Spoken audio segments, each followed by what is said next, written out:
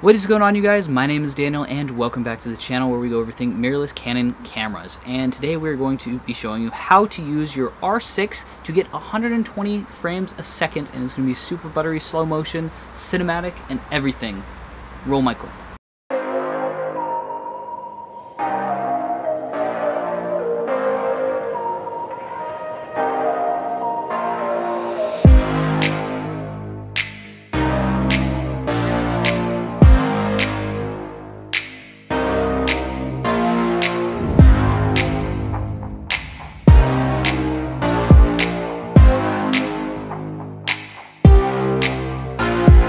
So that was the very first clip I've ever shot on the R6. I haven't had time to really mess around with it, but it was super enjoyable with the IBIS and everything. It's super nice. So, very first things we need to get into are more of like ergonomics with this camera, or I guess not ergonomics, but just like how it's built. It shoots in 1080p and 120 frames a second. There is no sound, even though I don't know, I have a clue why you would want that, but there is no sound. And then it will roll back when you look on the back screen and playback. It will show you what it is at a quarter speed. And when you drop it into your actual video editing software, it will come out at 30 frames a second. So in order to compensate for that, for cinematic frame rates, for those of you that aren't in the know, it is about 24 frames a second. And that means that you can eke out another 4 frames a second out of your slow motion. So in order to do this, you go into here, you stretch out your actual video clip, and then take this bar and drop it down to 80%. That will give you exactly 120 frames a second being used throughout your entire clip at a cinematic frame rate. In other words, 23.89 frame rate, or 24. Next up is shutter speed. So your shutter speed to be cinematic in theory should be exactly twice of what your frame rate is. So instead of being 120, it should be double that, so 240. I tend to enjoy a little bit more motion blur in my 120 frames a second, so I do it a little bit lower than that. But to have true cinematic effect, and the reason this works is because it gives a natural looking motion blur as things move through your frames.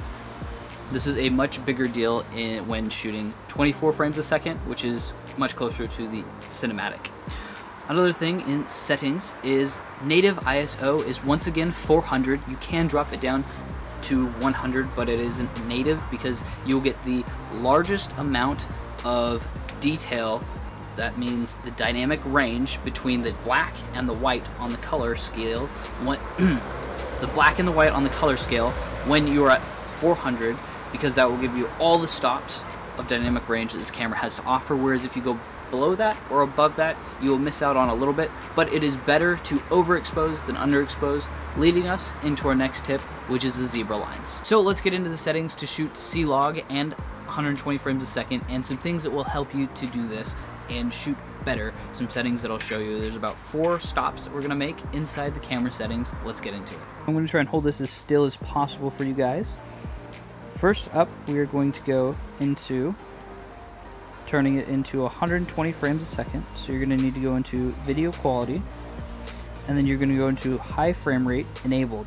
It's normally going to be disabled, and that'll only allow you to shoot in 60 frames a second. So you go over and hit enabled. Then our next stop is going to be right here, Canon C-Log settings. You're going to turn that on. And view assist on helps so that it's a little bit easier to know how to shoot, as well as having a histogram always up. That will help you get the perfect exposure, and here's a video how to set that up in the viewfinder and the back set. Color matrix on neutral, and I haven't figured out what are good characteristics yet, so we won't go into those. Our next stop is, well, the image stabilization, and you want to make sure that's on because it's super awesome to have IBIS inside this camera. Unless you're shooting on a tripod, then you're probably going to want to turn that off. Next is the zebra lines, and if you turn this on, then you'll be able to see, I'll show you right here. So if you see this, there are no zebra lines right now because it's perfectly exposed, but as soon as you bring this up, you can see those lines coming in, and that's where it's starting to get overexposed. So if you only have a few lines, like right there, there's only a few lines right back there, that's about where your perfect exposure will be for this particular scene. If you enjoyed this video, don't forget to like and subscribe for all things mirrorless Canon cameras so that you can get better shooting video and photos on your R6. Thank you for watching. Don't forget to share this as well. Take care.